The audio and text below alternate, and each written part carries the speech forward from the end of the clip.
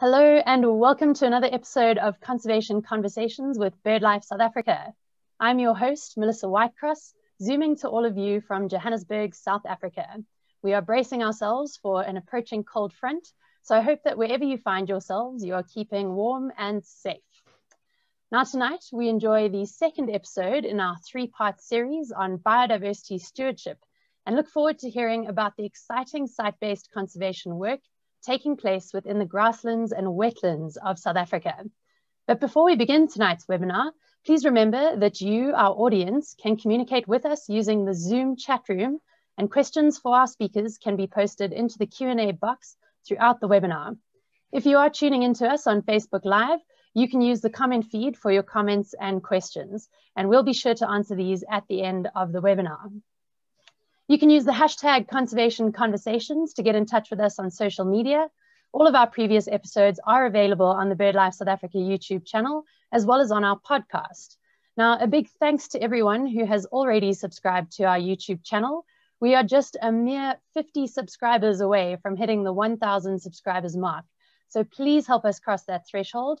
All you have to do is click subscribe on the BirdLife South Africa YouTube channel, and we will be able to cross that threshold together. If you're enjoying this series and can afford to support it financially, every little bit helps us to keep this webinar free for all to learn and enjoy. Simply scan the quick QR code on screen or visit our Conservation Conversations website to find the link to the donations tab. A big thank you to everyone who has donated so far. Now we're just 10 days away from the start of our second virtual African Bird Fair, which is taking place on 30 and 31 July 2021. And those of you who tuned in a little bit earlier will have caught Andrew de Block giving a sneak preview into the amazing platform that Participate have built for us. You can book your spot at our incredible lineup of speakers and workshops, which includes Chris Packham, the UK-based conservation television presenter, and David Lindo, the urban birder. Visit eventmobi.com/birdfair to register, or the BirdLife South Africa website, which has been posted into the chat feed on Zoom. And you can also hear sentiments directly from one of our presenters' mouths. I'm going to welcome Science and Innovation Program Manager, Dr. Alan Lee, to share with you why he thinks you should be at the virtual African Bird Fair. Hi, I'm Alan Lee. Somewhere up here is a Cape Rockjumper. You can't see it because they are masters of hide and seek. They are the best at hide and seek. In fact, they're the best at everything. They are the best birds.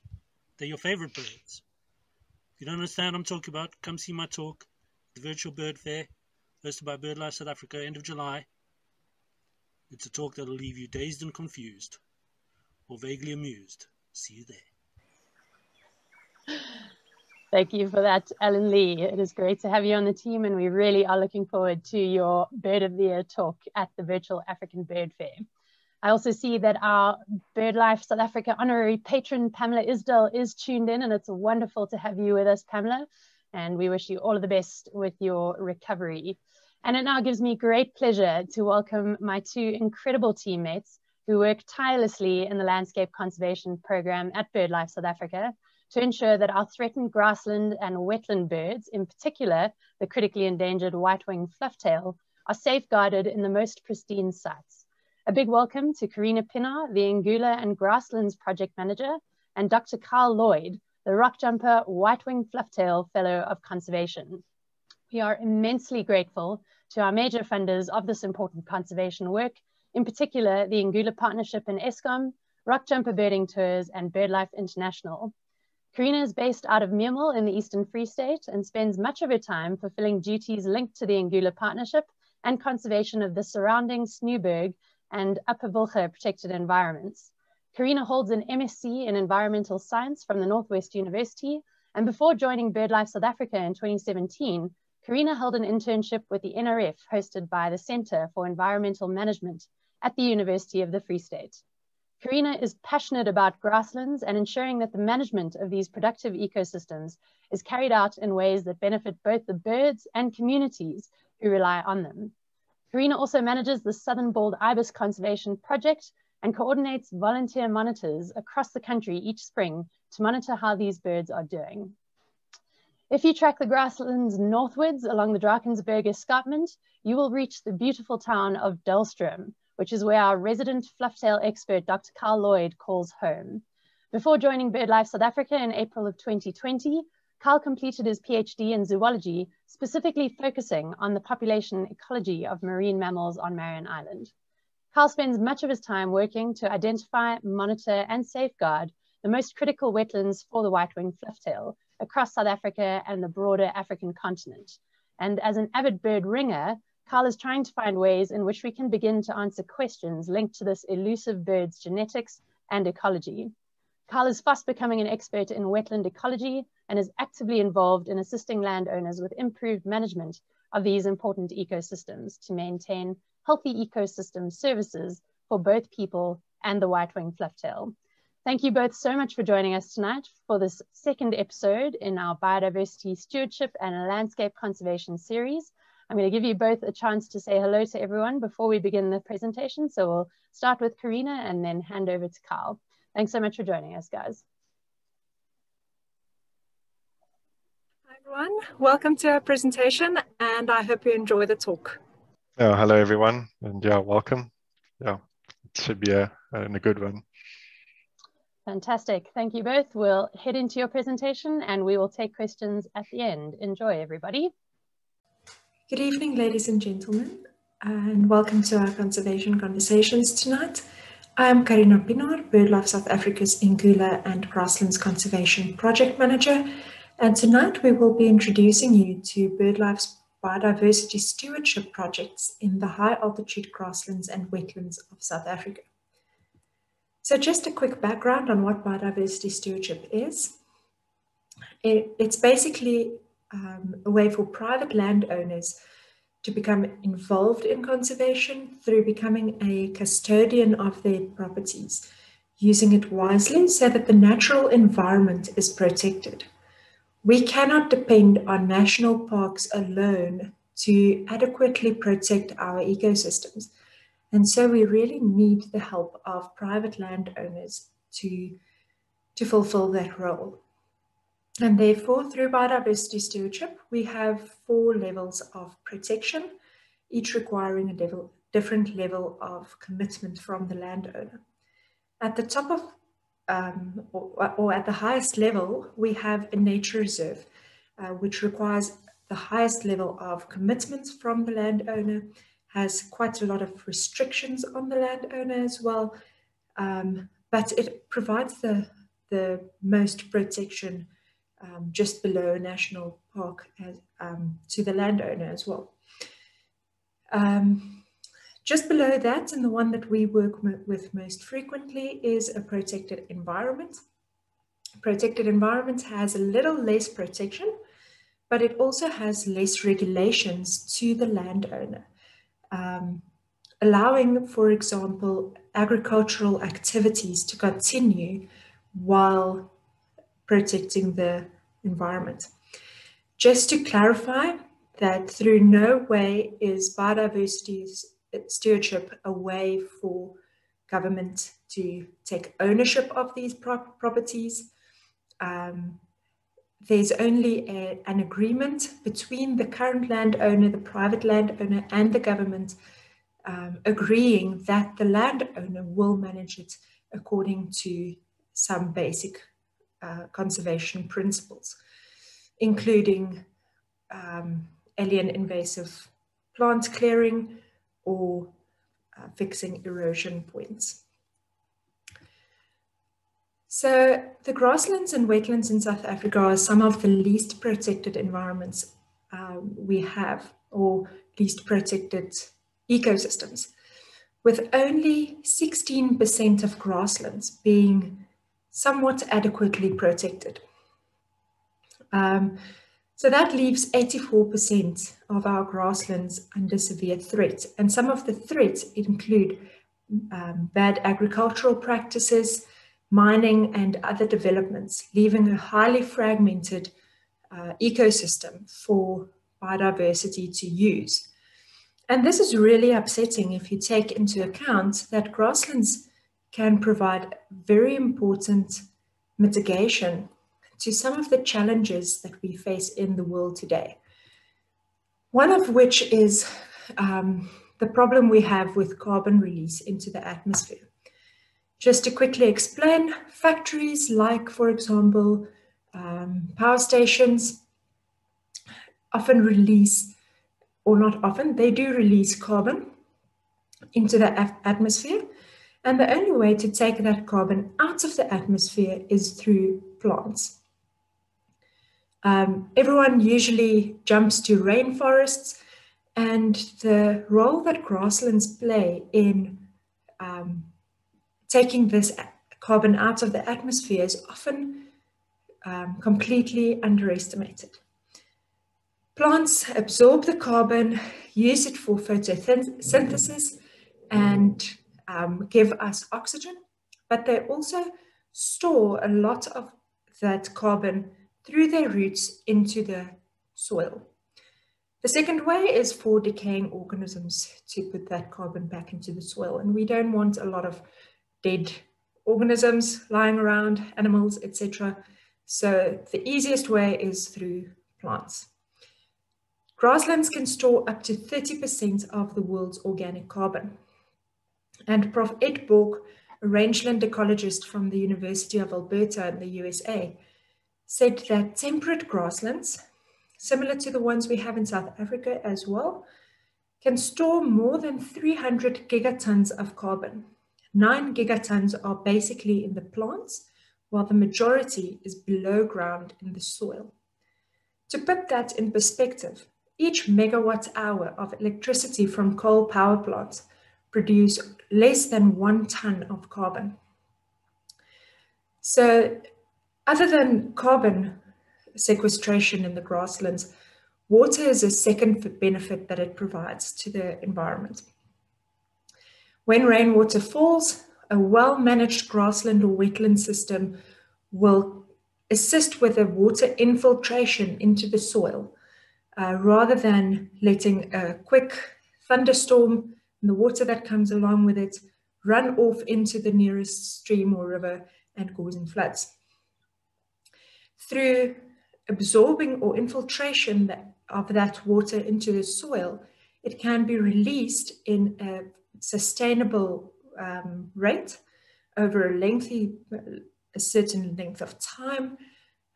It's also filtered, and the quick runoff on the surface can also, if in a poorly managed grassland, can lead to erosion.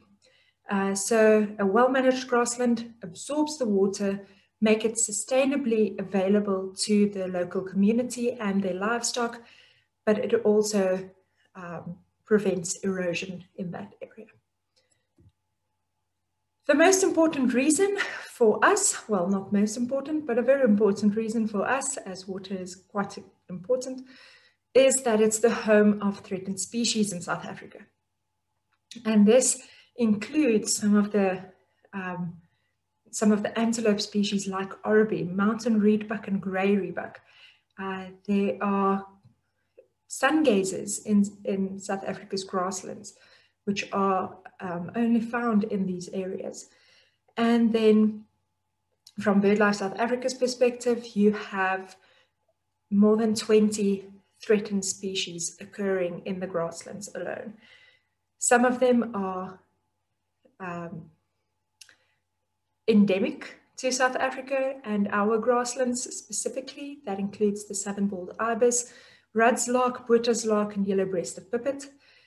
And some are more wide-ranged, such as the corans, the bustards, secretary birds.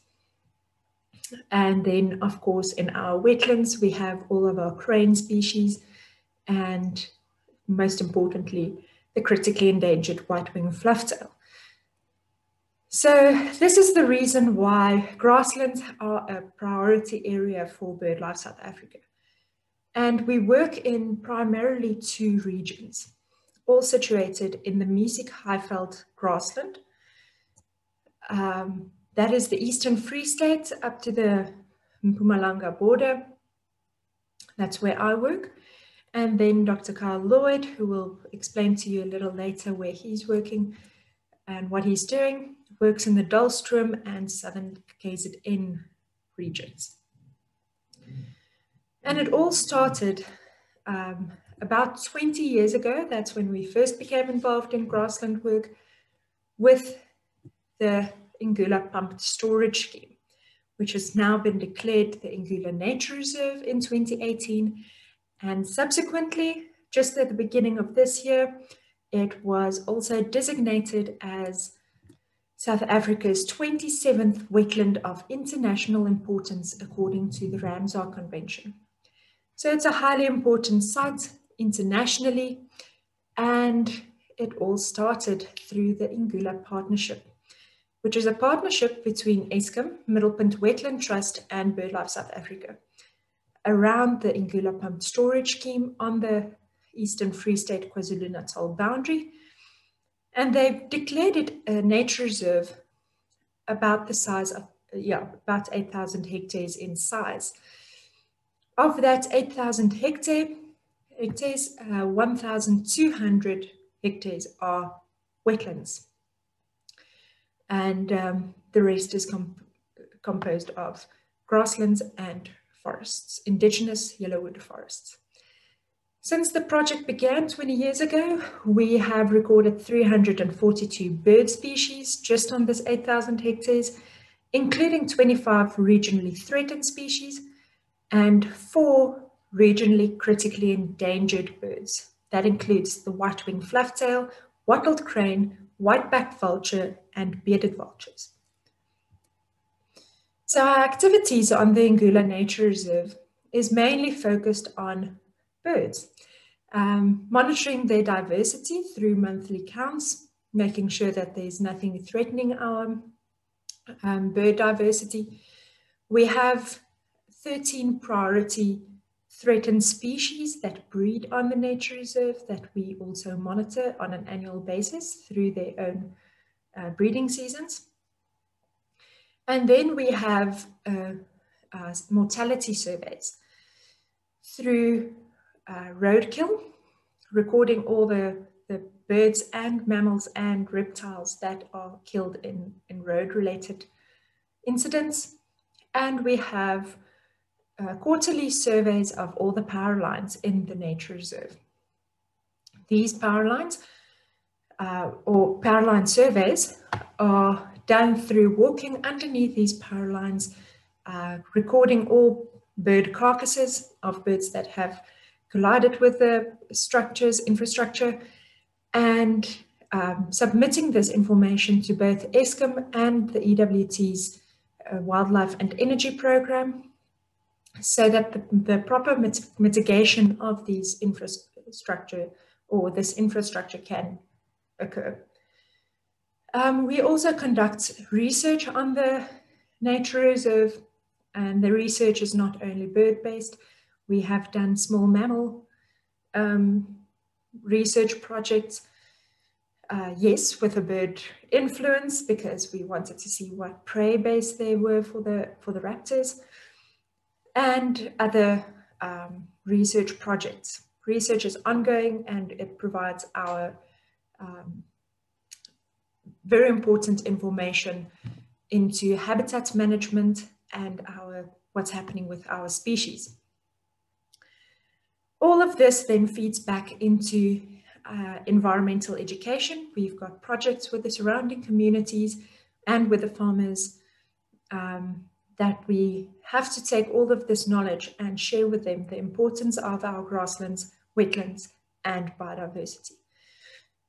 And every person who visits Ingula as a tourist for birding purposes, or watching butterflies, or just enjoying the scenery, will get a part of this environmental awareness or education as well. So it all feeds back into one another. If you want more information about Ingula, I'm not going to go into too much right now because we've done a whole Conservation Conversations webinar previously. If you YouTube Conservation Conversations Ingula, you will find it quite quickly, and you can get more information on the partnership. If you are interested in visiting Ingula Nature Reserve, please don't hesitate to contact me. I will gladly assist you with that. So surrounding the Ingula Nature Reserve, and as one of the activities by the Ingula Partnership, we realized that a larger area was needed for especially our large species like secretary birds and cranes. So we've started the project of declaring the Upper Wilge Protected Environment. The declaration is currently in progress, and it's about 24,000 hectares over 20 landowners big. One of the most prominent features in the area, and one that you will definitely see as you drive from Van Rieenen to Ingula, is the Nelsonskop Mountain and the associated Cape vulture colony that roost on this mountain. And it currently has up to 200 Cape vultures roosting there. So other than that, we have several reasons for declaring the Upper Wilge Protected Environment. That includes, most importantly, the value that it provides to our water resources in South Africa.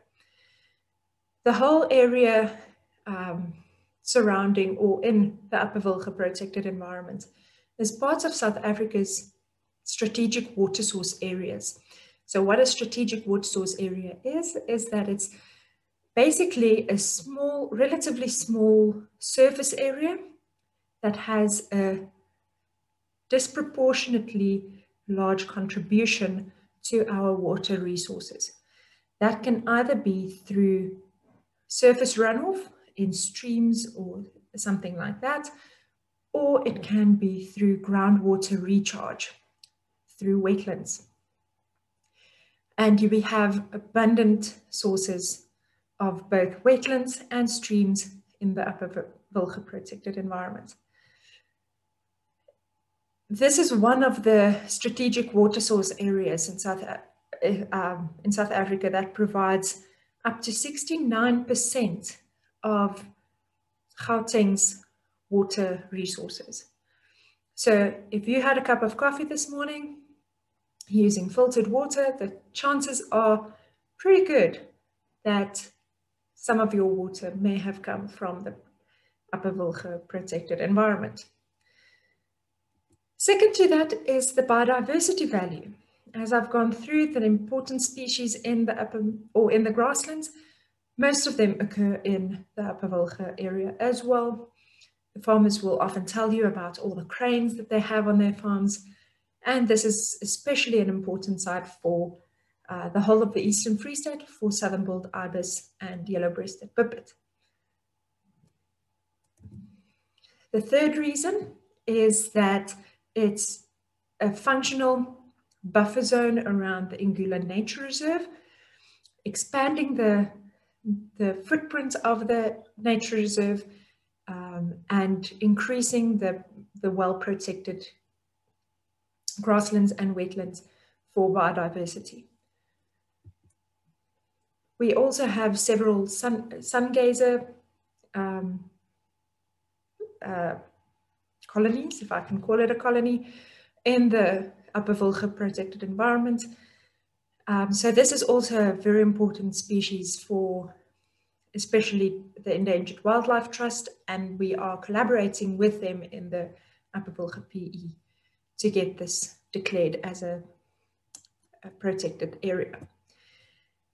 And then the fifth reason is very technical. In 2016, South Africa published the National Protected Area Expansion Strategy. And one of the areas that they highlighted that is a priority for them to increase their protected areas in is this Eastern Free State area. So this is just a technical point, but it's very important as the protected area expansion strategy will assist us in reaching our protection targets for all our ecosystems in South Africa. Just about 50 kilometers north of the 20Jul Protected Environment, surrounding the little town of Meermel, we also have the Sneeuwberg Protected Environment, declared in 2017, approximately 17,400 hectares, and we've recorded more than 200 bird species just on these properties, which is why one of the most important reasons for declaring the Sneeuwberg Protected Environment is the biodiversity value.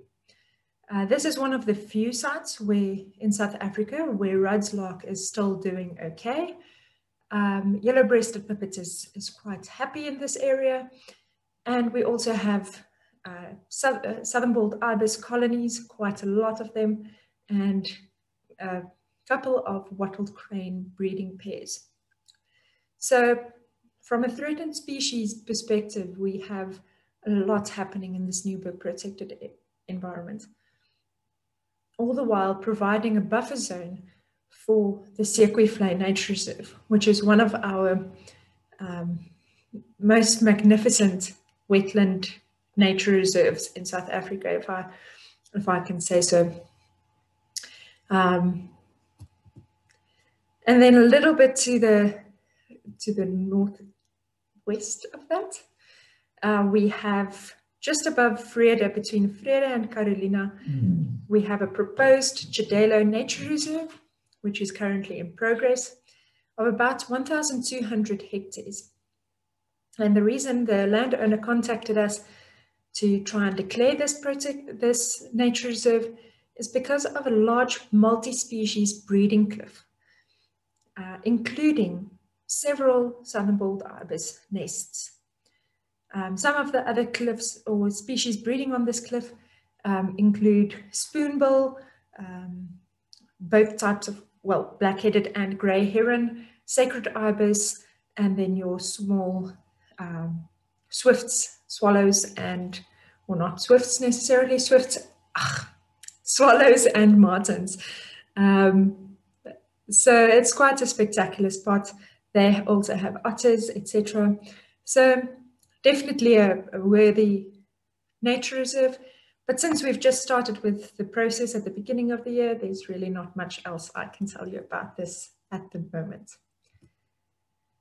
So for all of these sites, these are the 4 sites that I work in specifically. For all of them, we provide post-declaration support. This comes in ways of development and review of their management plans, making sure that they do adhere to the regulations set for them. And part of the management plan activities is the development of an annual plan of operation.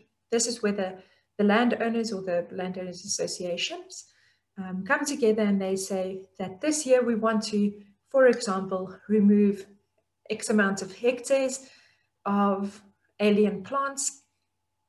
And at the end of that year, we review that annual plan of operation to see whether they have reached their targets. We also facilitate annual general meetings with the landowners associations.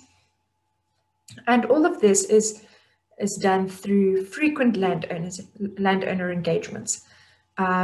We constantly talk to our landowners, making sure that they are all aware of what's happening, what's required of them, and how we can assist in any way. We are currently also busy with a phase 2 in the Sneeuwberg Protected Environment. We are busy planning for that, and we'll start engaging with interested landowners soon. Phase 2 entails or is aimed at expanding the surface area of this protected environment. And then we are also assisting as the middleman with the declaration in the 20Jul PE.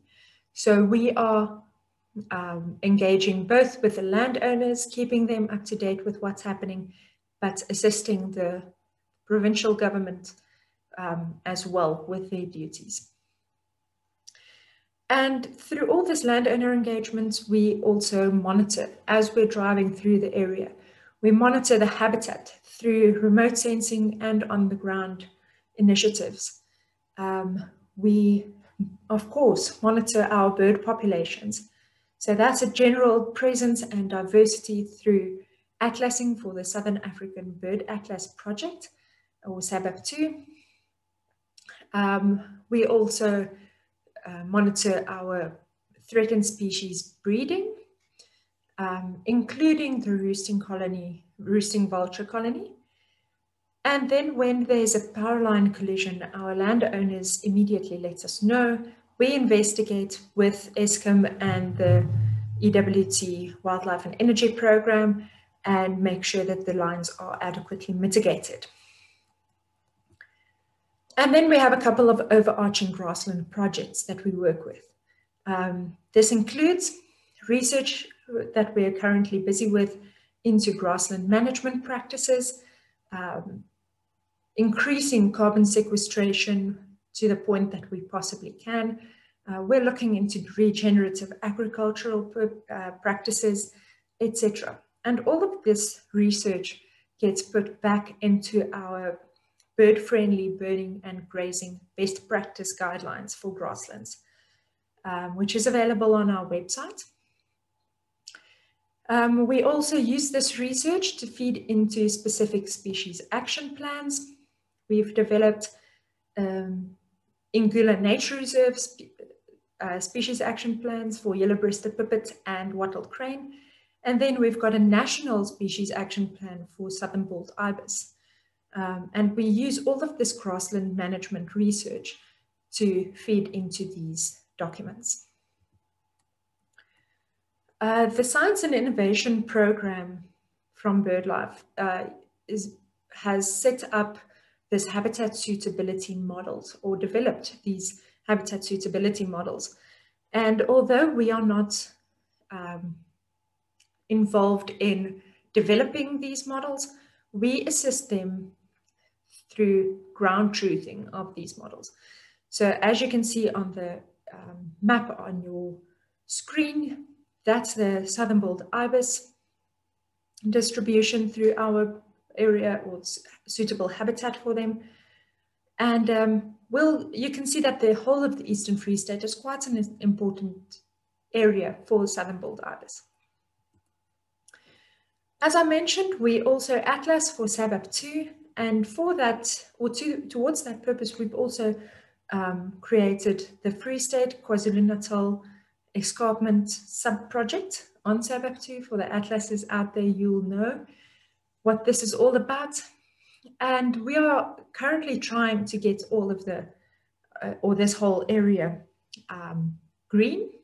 So with around 4 to 10 cards per pentad. And after that, we will continue on to blue. We are almost at our green target, and we'll be moving on shortly. But this is a way for you to get involved in the grassland projects that we have. As you're driving down from Gauteng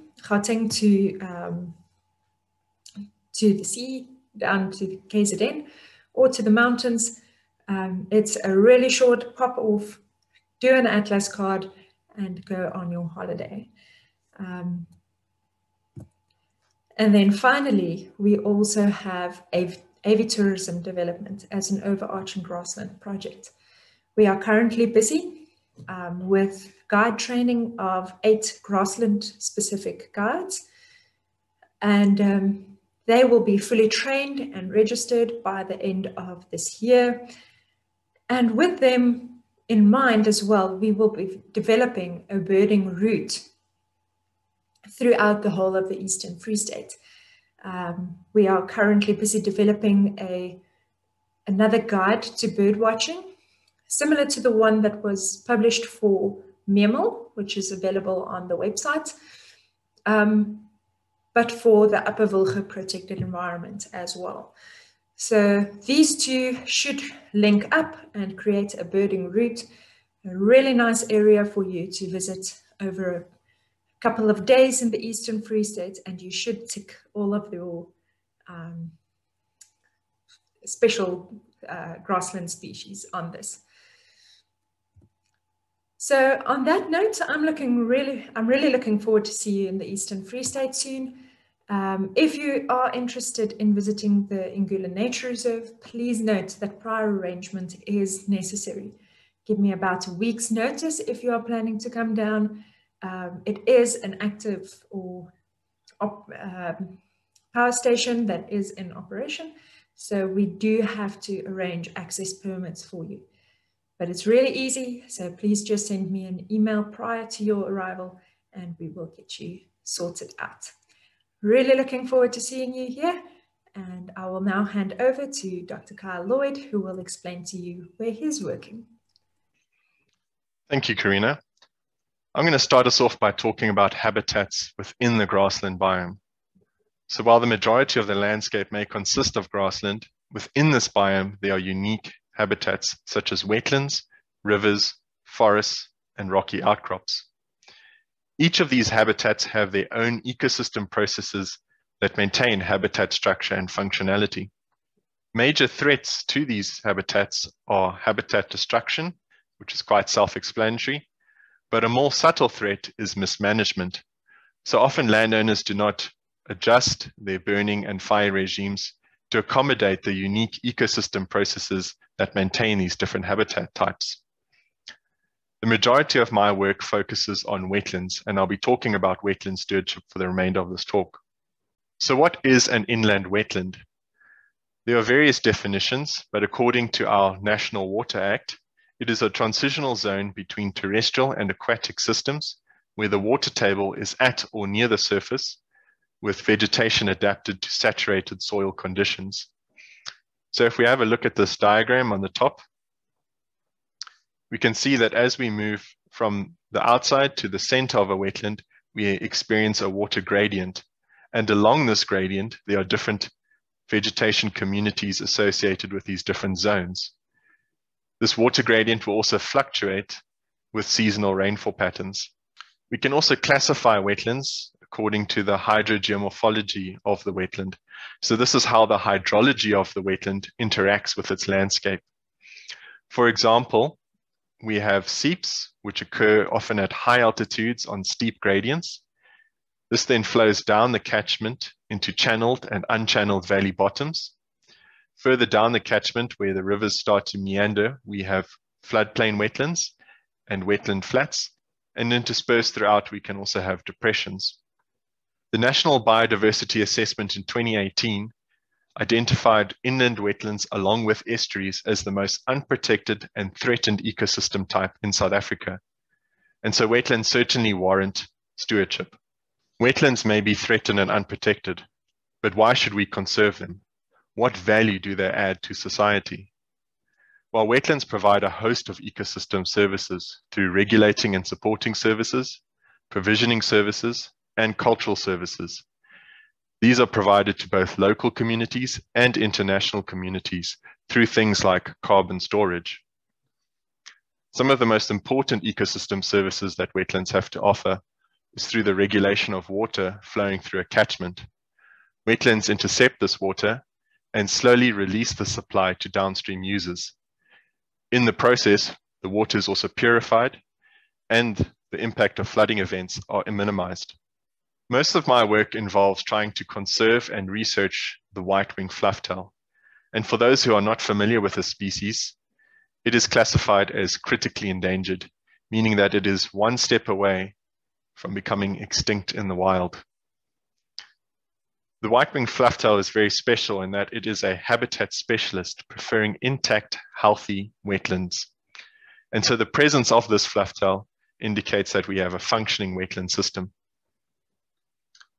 If you have the fortune of seeing the white-winged flufftail, all you will get is a glimpse of these white secondaries as it flies over the wetlands. White-winged flufftails breed in high-altitude wetlands in South Africa and Ethiopia, and we study this highly elusive bird using passive monitoring equipment, such as acoustic devices and camera traps.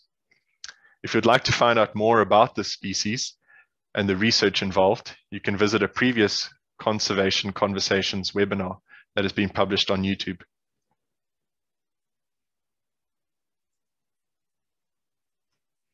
So the white-winged flufftail acts as a flagship species or ambassador of water and wetland conservation. By conserving the white-winged flufftail, we are also conserving wetland habitat.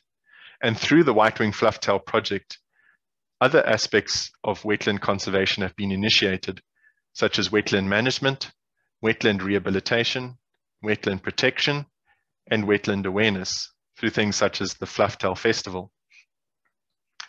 I'll be talking about these different facets of wetland conservation and how the white-winged flufftail project has initiated these. So our first stop is the Greater Lakenvlei Protected Environment, or the GLPE. The GLPE is located between Belfast and Dalstroom in Mpumalanga province and is situated on the Steenkampsberg Plateau, which is part of the Drakensberg mountain range. This protected environment came about due to the increasing threat of mining along the escarpment. And its main purpose is to protect important river sources. So the Olifants and Crocodile River catchments, part of that catchment starts here in the GLPE, as well as protecting an extensive wetland system called Lakenvlei.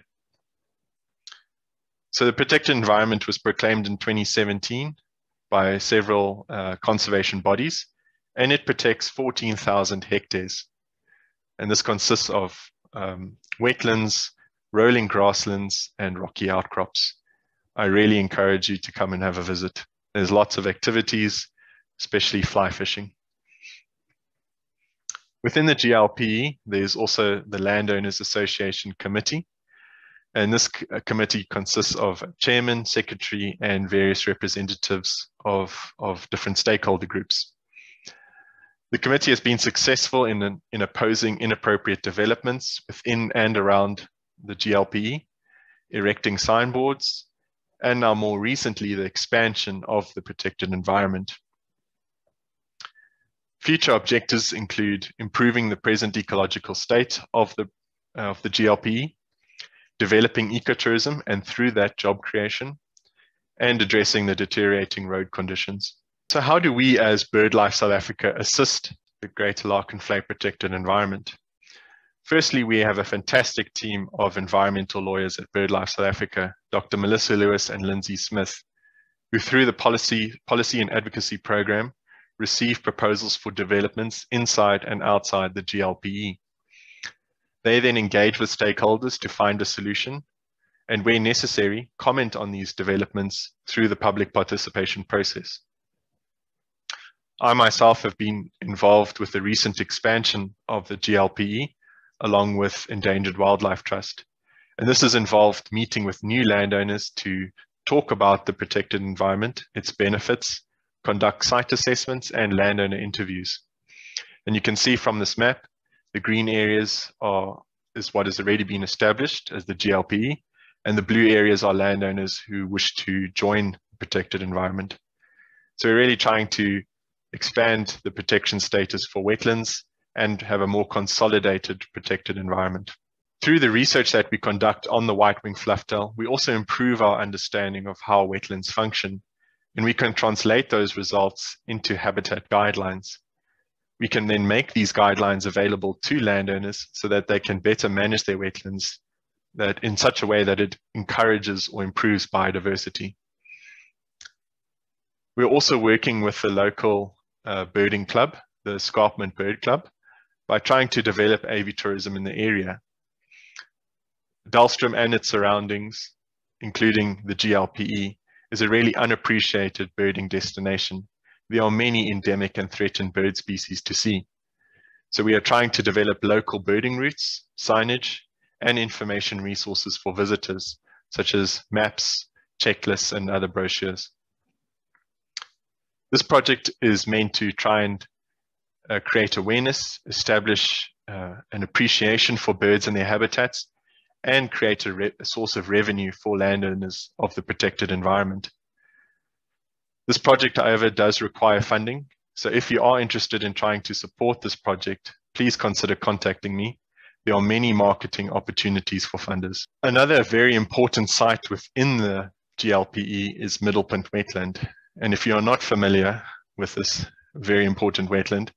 It is the only confirmed breeding site of the white-winged flufftail in the southern hemisphere. So this record was made in 2018, and chicks were captured on the camera trap following their mother. And there are also pictures of juveniles that have been captured on these motion-detected camera traps.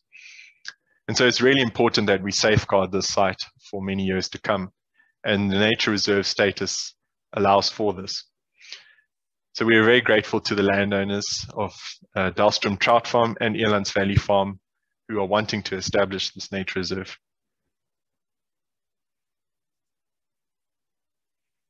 Our last site is Insekeni Nature Reserve. So we are going to now travel to southern KwaZulu-Natal province at the foothills of the Drakensberg.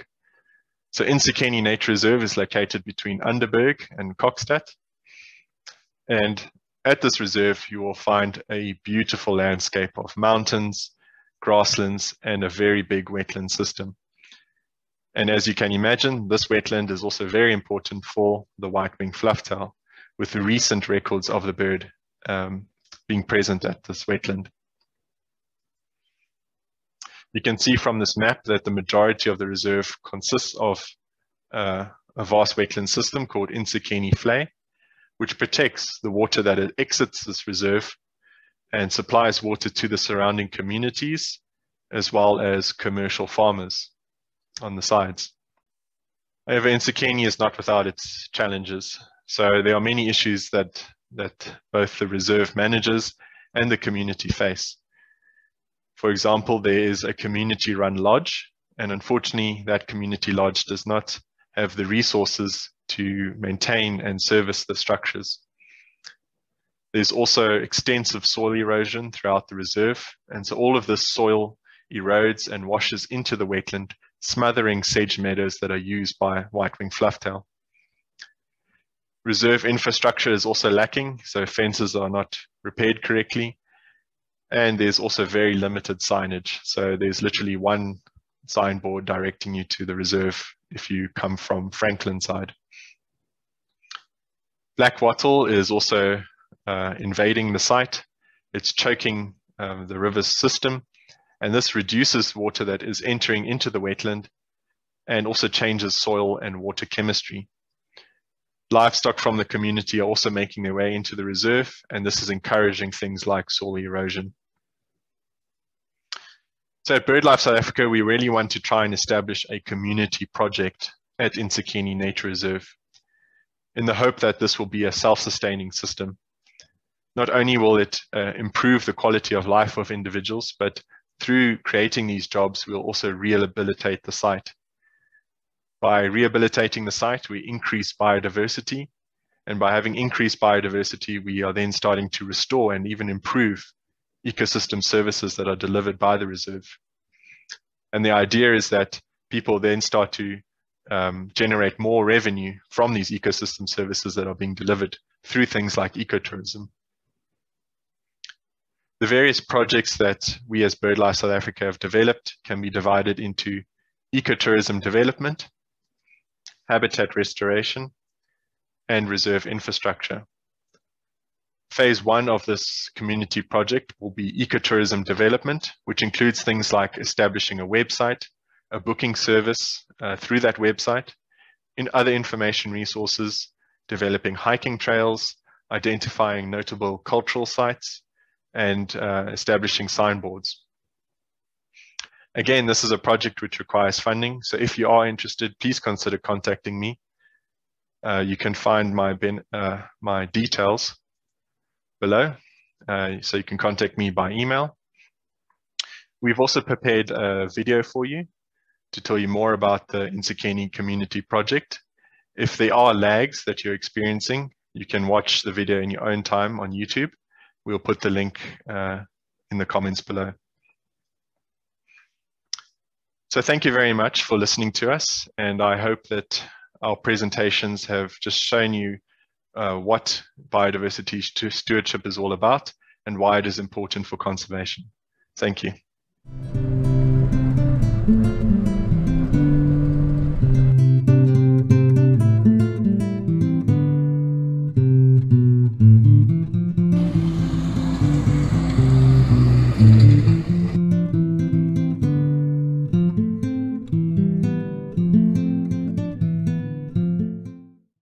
BirdLife South Africa is hoping to work with the community that surrounds Ingula Nature Reserve in southern KwaZulu-Natal province. At Ingula Nature Reserve there is a vast wetland system that is inhabited by the critically endangered white-winged flufftail. The white-winged flufftail is listed under the African-Eurasian Migratory Waterbird Agreement as a bird that needs special attention to prevent it from going extinct in the wild.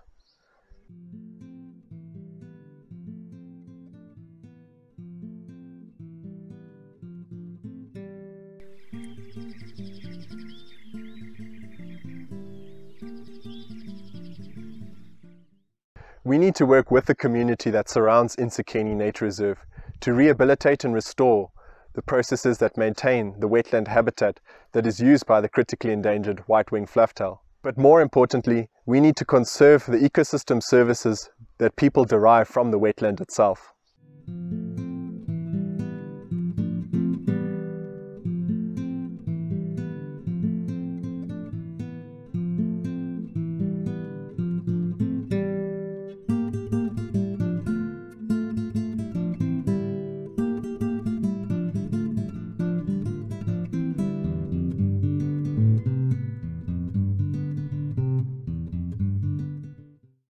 The Liaison Forum has defined objectives. One, to make sure that the nature that we have here at Ingula Nature Reserve is continuously conserved and it benefits the community, and also our behavior reflects that we have enormous understanding of nature. So that is our objective, to make sure that we serve the interests of the entire community as the beneficiaries in the nature reserve.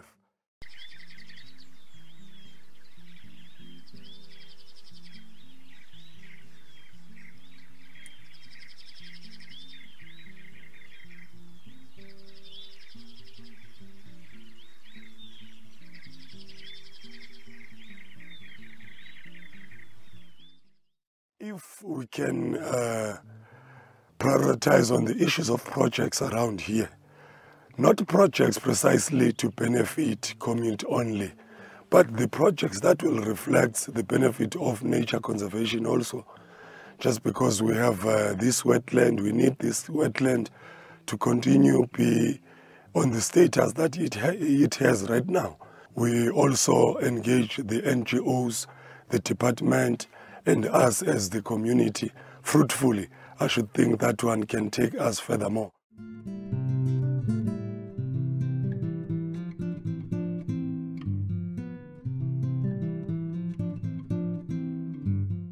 Some of the potential projects at Ingula Nature Reserve include the removal of invasive black wattle, rehabilitating erosion gullies, developing ecotourism, and renovating the community lodge.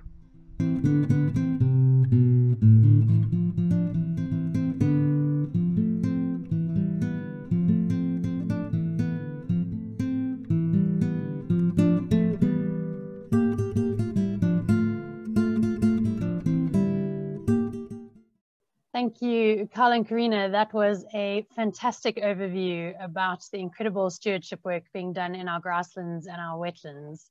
So if both of you would join me on screen, there we go. Thank you both. Before we dive into questions, I see we got a couple coming through here now. Just a reminder to everybody that as you exit the chat or the Zoom webinar tonight, you will get a link to the post-webinar survey. If you wouldn't mind filling that in for us, please. There's a handful of questions. It'll take you 2 minutes just to give us some feedback. And one last reminder to please head on over to the BirdLife South Africa website and register for our virtual African Bird Fair taking place on the 30th and 31st of July.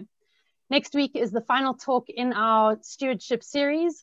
It's going to be given by Dr. Giselle Murison and Nicolette Forbes, and it's going to be all about the conservation of South Africa's estuaries and safeguarding these critical systems along our coastlines. So be sure to tune in next week, Tuesday at 7 o'clock. It's definitely going to be an interesting one.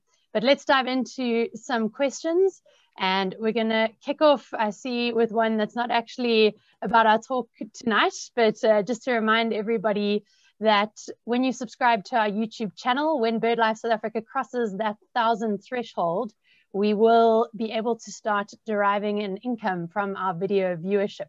So do your part for conservation and subscribe to BirdLife's YouTube channel. And Wilfred Reynolds, that is why we need to get everybody to please click and subscribe. It will help us raise a bit of funding through these YouTube webinars.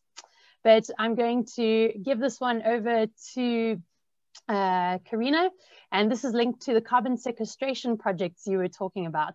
And this one's from Alistair Stalker, and he's asked whether we've registered any of these areas as part of any carbon sequestration projects, and are there any baseline assessments being done yet in your areas? So if you wouldn't mind answering that, please, Carina. Thanks, Melissa, and thank you for the question, Alistair. So we are just starting with our carbon sequestration projects. We are busy signing up landowners, or will start soon. So we haven't done any baseline studies yet, but we are starting with this project right now.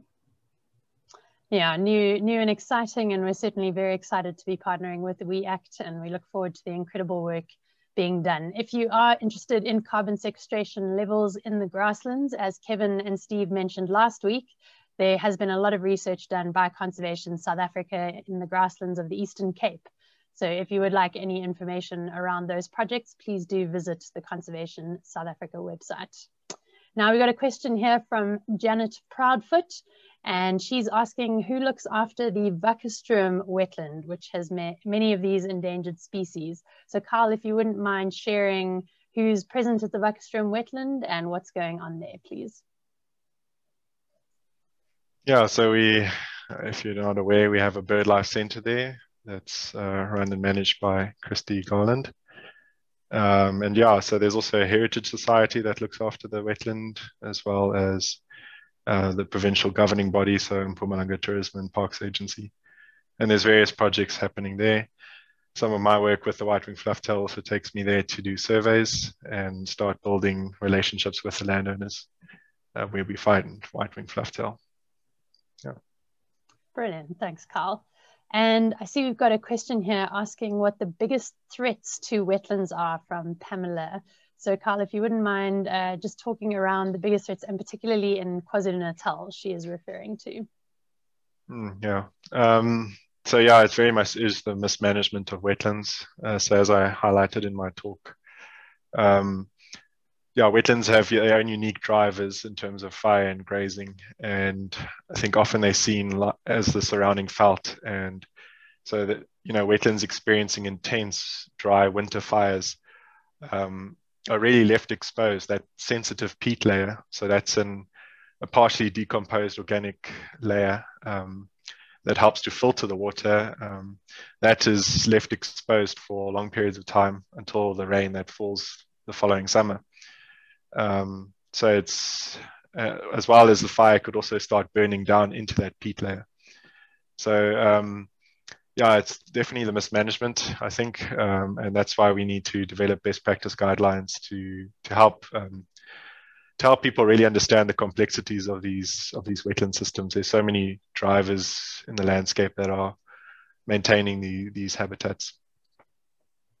Absolutely, and that peat layer is also very important when it comes to storing carbon. So we don't want to see that going up in smoke and doing all that good sequestration work. Carina, I'm going to send the next one your way, and this is from Dr. Llewellyn Taylor, and he's asking whether the University of Free State, one of your former employers, I believe, is involved in any of the work or research being done by BirdLife South Africa in the region. And if you would add to that, Carl, once Carina's done, please.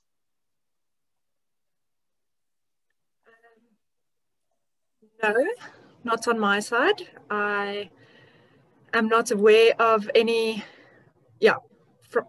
for me specifically, I'm not working with any of the Free State universities researchers currently.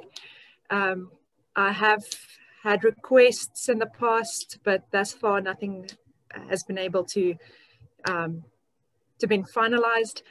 So yeah, unfortunately not at the moment, although we are not opposed to it. Awesome. Carl, anything from your side? Yeah, so we have a very good collaboration with the Afro-Montane Research Unit housed at the University of Free State, and that's headed by Dr. Ralph Clark. Yeah, and so we're really looking at the bioacoustics of the wetland monitoring.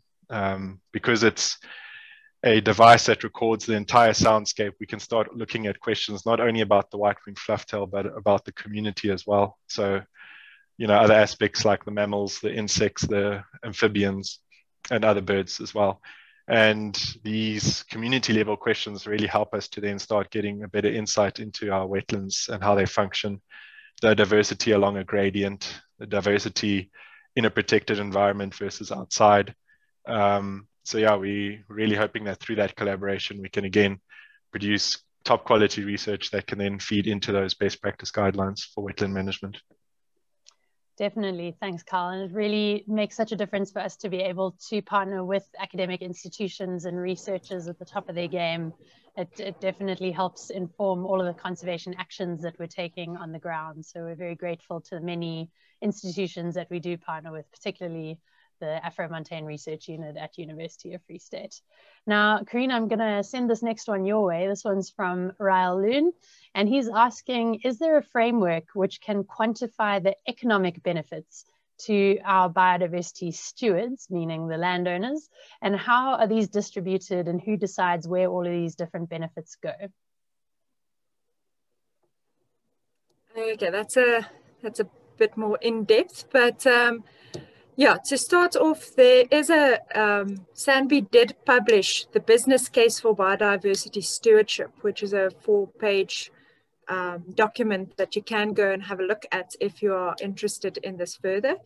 But specifically for the farmers, it's basically returning the ecological, the research into the ecological services that the grasslands and the wetlands provide to them. That they can achieve through becoming a steward. There's no specific direct economic benefit to them other than the ecological services that they gain from this. For nature reserve, there is a tax benefit that can be deducted. And as far as I know, the one for protected environments, although being a little more complicated, is still in its development phase. So there is a kind of return to the landowners in that way for especially nature reserves that they can go into. Your second part of the question, how are these economic benefits distributed and who decides where these benefits go? That's a little more difficult to determine, as some of the ecological services that the proper management of this grassland and wetland provide is things like water. That's difficult to always measure how much you can increase from where it was, although there are projects working on that as well, trying to measure how much these different this different management practices of the landowners and the biodiversity stewardship landowners, how much more water can be produced in this well-managed ecosystems. For example, that's one example. Getting somebody to pay for these and how these benefits are distributed is a little more difficult. As I mentioned in my part of the presentation, the water in Gauteng come from this area. So in that regard, it is just distributed to a downstream site, but I mean, it's difficult to determine how exactly these benefits are distributed. Absolutely. I hope that answers your question. Thanks, Carina. Carl, I don't know if you want to chip anything in there or if you're happy that Carina's covered it. No, other than it would be an excellent exercise to actually quantify the value of stewardship officers, to really help people to appreciate the work that's being done. you know, a lot of our provincial governing bodies are understaffed or capacity constraint. And so we as NGOs are really trying to help them out. There's, you know, post-declaration support is essential. So, yeah, it's really important that we appreciate that. And yeah, that could really help, you know, with funding and keeping these projects going. Yeah. Absolutely. And as we said last week, getting the areas declared as biodiversity stewardship sites are just step one in a much bigger process. It's really ironing out ways to bring benefits to these landowners in the long term and keep these areas sustainably conserved, and also providing all of those ecological benefits, but also obviously return to those landowners that have committed to keeping these properties in conservation. I see we have gone through 8 o'clock, so I don't want to keep everybody too late tonight, but I'd just like to say a big thank you to both of you for all of your hard work that you continue to do out there in the grasslands and the wetlands. And I hope that tonight has really inspired everybody to get out there and visit the incredible, amazing grasslands and wetlands that we have here in South Africa. And certainly get in touch with Carl and Carina and find out a bit more about the birds in their areas and where you can see them. And we'd really, really encourage a visit to these amazing nature reserves that Carl and Carina have the privilege of working on. So I'm going to give each of you a chance just to wrap up and say any last sentiments you'd like to share with our audience, and then I'll close us off for the night. So Carl, we'll start off with you, and then Carina. Other than just to say thank you for joining us, and yeah, thank you for your continued support. Yeah, hopefully we'll be able to share more with you in future conservation conversations as these projects happen or develop. So yeah, no, thank you. Yes, to just echo that, thank you so much for the opportunity to present our work to you. And just a last thought on that, benefits to the landowners. I've just had one of my landowners let me know that appeasement is the benefit to the landowner. So they are just happy to see the environment protected. So yeah, thank you for all your support, and I'm looking forward to seeing you. Fantastic. Thank you both. Thank you everyone for joining us for yet another Conservation Conversations episode. It's great to have all of you with us. Please do register for Virtual African Bird Fair. It's going to be an amazing event, and we will see you all on Tuesday for another biodiversity stewardship themed talk, but this time heading over to our coastal region, protecting those estuaries. So do join us then. And until then, keep your eyes on the skies, keep enjoying those birds, and I will see you same time, same place next week, Tuesday at 7 o'clock. Good night, everybody, and thank you for tuning in.